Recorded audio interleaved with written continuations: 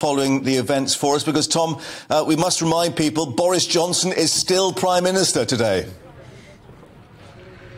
Yes, still Prime Minister for a few hours more. Boris Johnson currently working in Downing Street behind me, so says his official spokesman. Now, Boris Johnson does have some things on his to-do list today, not least a phone call with Ukrainian President Volodymyr Zelenskyy. That's coming this afternoon. But really, it is also wrapping up. I've been told that the process for moving out of Downing Street begun over the weekend. There were a couple of pictures of removal vans spotted in this street over the weekend. And of course, Boris Johnson leaves for the last time as Prime Minister tomorrow morning. That's before taking an aeroplane up to Scotland to meet the Queen and indeed tender his official resignation. Immediately after, Liz Truss kisses the Queen's hand, takes an aeroplane from Balmoral back down to Westminster and indeed makes her first speech as Prime Minister